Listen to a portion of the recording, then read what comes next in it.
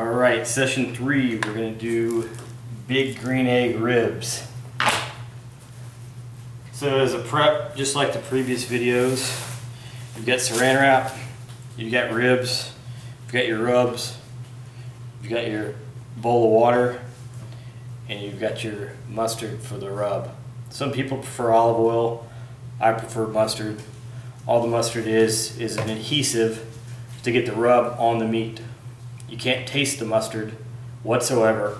All it does is gives that gristle and also is an adhesive to the meat. Step number 1.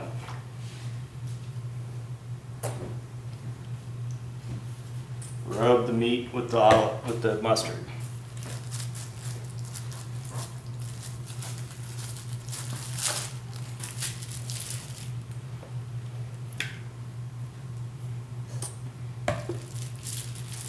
Get an even glaze all over the whole rack of ribs. These ribs are from Costco. They've got good ribs. Your local grocery store has good ribs. Ribs aren't like brisket. You can buy ribs anywhere and they're all going to taste about the same.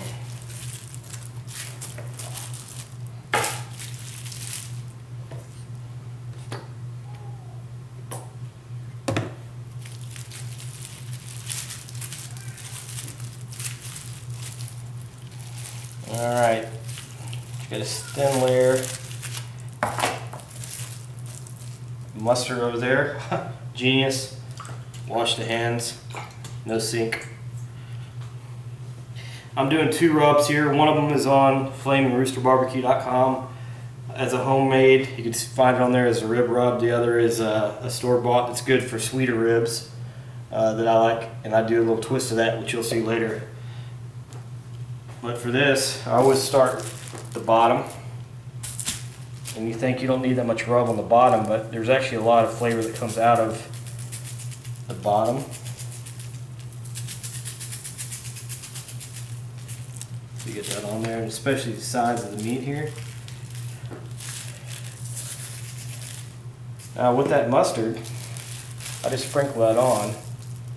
There's not much coming off. Purpose of the mustard. On the top, we're going to do it a little thicker.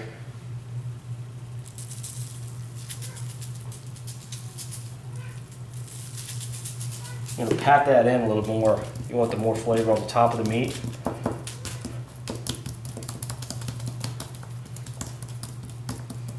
Kind of pat slash rub that in.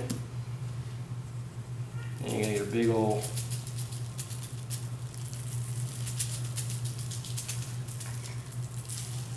nice flavor out of that. Same thing over here with the other rub.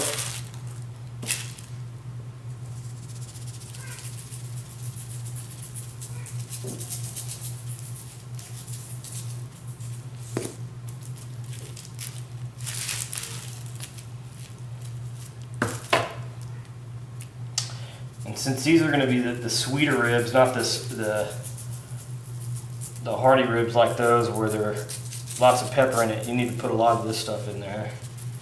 So really get that on there thick.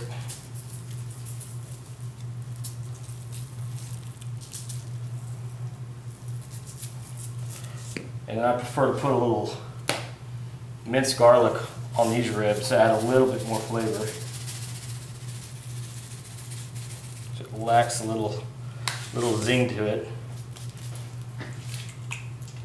And that's it. So this is the night before.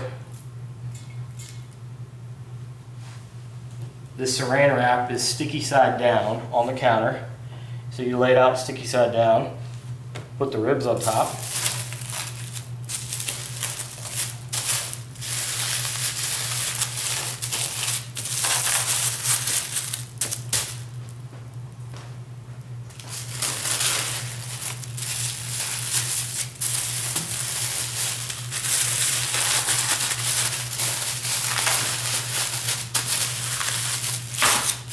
Put those on a baking pan overnight in the refrigerator. And we'll see you tomorrow.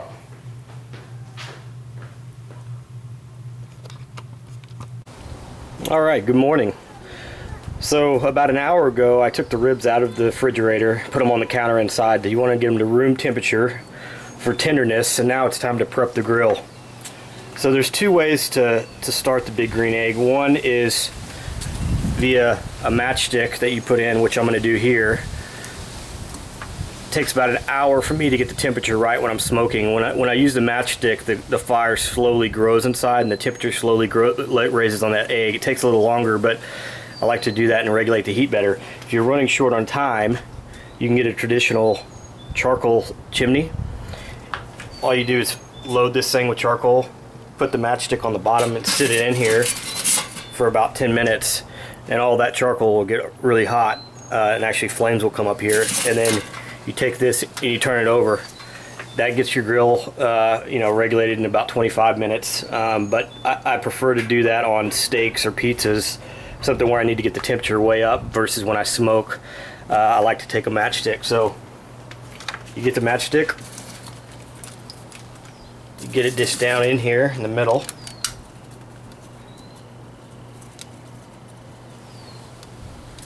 and you're going to light both ends of it.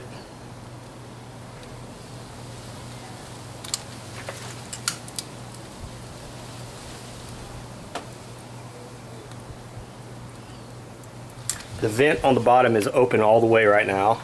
It's a little windy, so you can see it's going out on this side.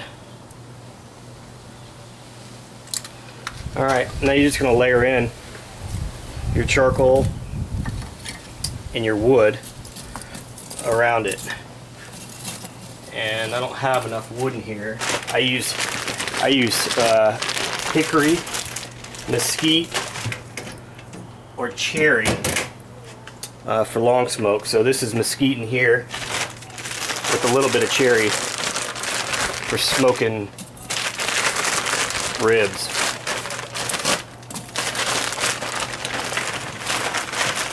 Don't be shy on the wood. It won't burn. It will at the beginning once the fire's up, but what's going to happen is you're going to create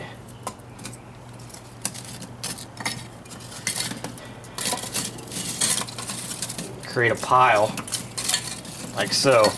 What happens is that charcoal burns down, the outsides slowly crumble in, so this wood will eventually roll over. That's what generates your smoke. So I'm going to let that run about 10 minutes with the lid open, and then after 10 minutes I'm going to come here and I'm going to shut this and keep this open.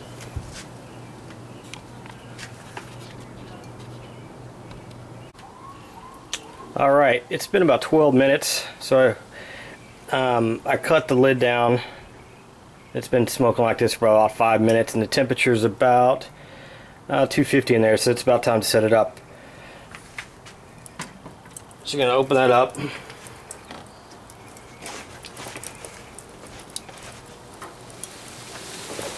I like to get the wood chunks right over it.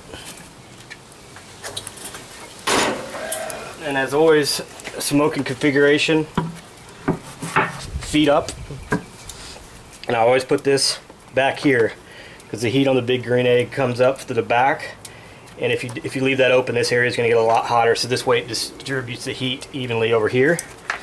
This is purely optional, but I always get a tin dish and put water in it to add extra moisture. This is totally optional. I'm not sure how much benefit it actually adds on the Big Green Egg, but I do it just to do it. Another good thing this does is catches the fat droppings from the meat and regenerates some more flavor.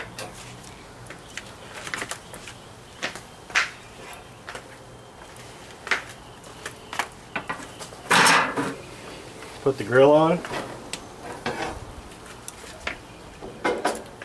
And then for ribs, I got this rack. You can do 4 full sets of ribs in the large Big Green Egg with this thing. I'm only going to be doing 3 today, but 4 is no problem. You can put that in. And I'm going to shut that down. and let the temperature stabilize before the meat goes in. And I want the surface area at 200, between 200 and 225 before I put my meat on. I'm going to put that on. And at the beginning, I'm going to put this configuration here. I'm going to leave it almost wide open until the heat stabilizes. If it gets too hot, I'm going to dial it down to about right there. For now, I'm just going to leave it about right there. And I'm going to crack the vent to about where it is right now, which is about a little over an inch. And I'm going to let that stabilize. Alright, and one other additional optional thing is a meat thermometer. I like ThermoWorks products. I've got this and the Thermopin. This is a 2-probe temperature gauge. Really good quality. On one end is for the grill temperature, and the other is the meat probe. The meat probe's not that relevant on ribs because I can just usually look at them after about 5 hours. They're done, but this helps if you're doing a pork shoulder or brisket. But what I found on the Big Green Egg is the temperature up here is always about 25 degrees higher than what it actually is. So inside, and this thing will read 225 when in fact it's actually 250 inside because the surface area is closer to the fire. So this helps me determine that. So all I'm going to do is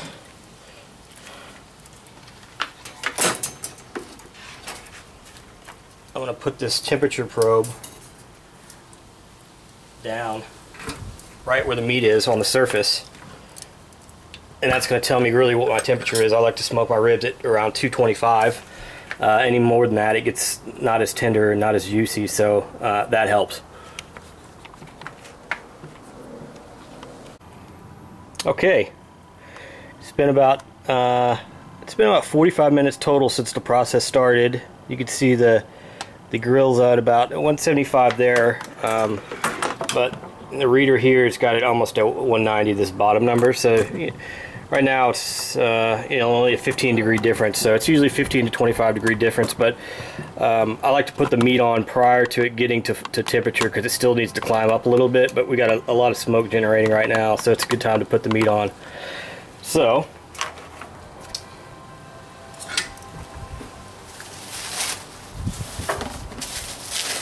we got 3 racks.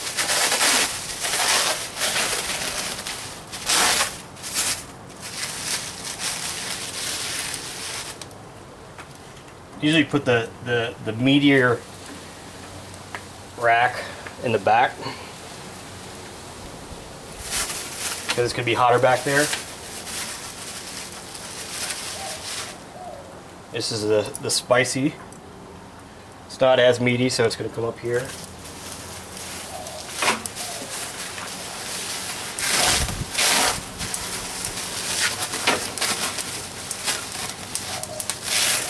I cut the other one in half so it'd have even amount of ribs. So that's the sweet.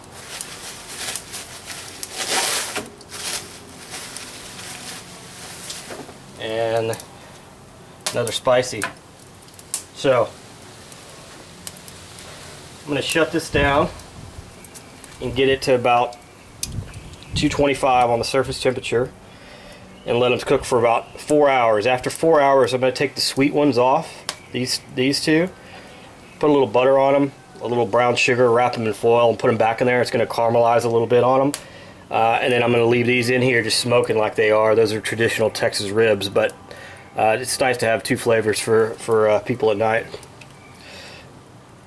So I'm gonna shut this down to about halfway closed there, and then I'm gonna keep this at about an inch, and I'm gonna see what the temperature does on that. When it gets to 225, if it regulates, I'll leave it like that. If it's below that, I'll probably crack this about that much, and then I'll probably open the bottom just about a millimeter. But that's it. So we'll see you in 5 hours. I don't do anything during the process between now and then you got to trust your temperature, and you know that they take about 4 to 5 hours to cook. So you'll check the meat temperature after 4 hours just to be safe. And if they're done, you wrap them in foil and let them rest. And if they're not, you keep them cooking. All right, welcome back. It's been about 4.5 hours, and this is the first time I've opened up the lid. And you can see the bone on the left there that pulling off. The meat pulls away from the bone a little bit. That's when you know it's done. The other indicator is 165 degrees. Those are ready to go. So there's two kinds of meat that I did. One was a dry rub, one was not. The one with the dry rub, I'm going to take off now and put in the cooler and rest.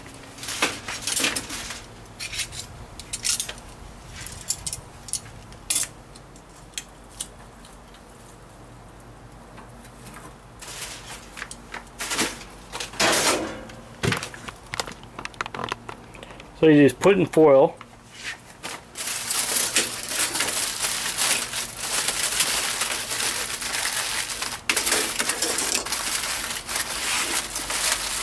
And wrap it tight. And put that in a cooler for at least an hour. A cooler keeps heat as much as it does cool. So that's why you put it in a cooler. It'll be as hot as it is right now, an hour, even 3 hours from now.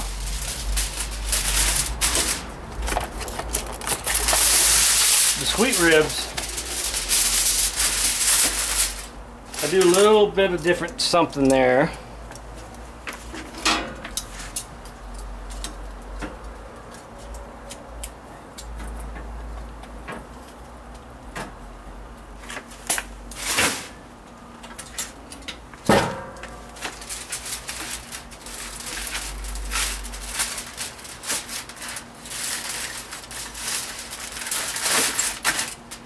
That's the sweet rib.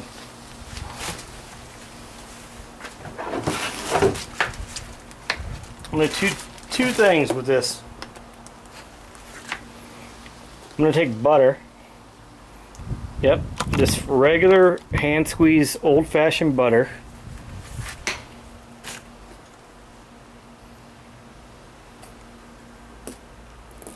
Just do a strip kind of in there. And rub that in.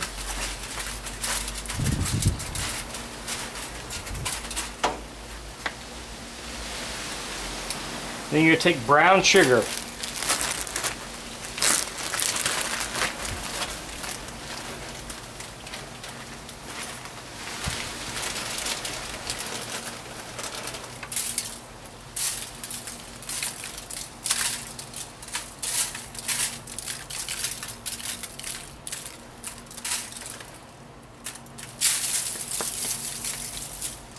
Kind of rub it in evenly.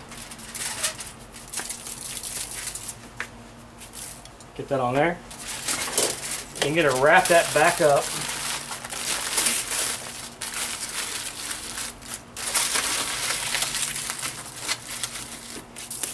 I'm going to put that back on the fire for about 20 minutes. And that's going to caramelize that butter and that sugar. Make a nice sweet, spicy balance on those ribs. Okay, so the two sweet ribs, I'm going to take them, they're wrapped in foil. I'm going to put them back on there for 20 minutes. You'll notice the cap is on the top and the bottom is completely shut. So all that's going to do is caramelize that sugar and that butter on the top of those ribs and make them come out perfectly. And then the other two racks of ribs are sitting in that cooler right there. And those are going to remain hot and continue to cook for about 10 minutes. And then they'll just rest in there and the flavor will drop down into that meat. And that's how you smoke ribs on the Big Green Egg.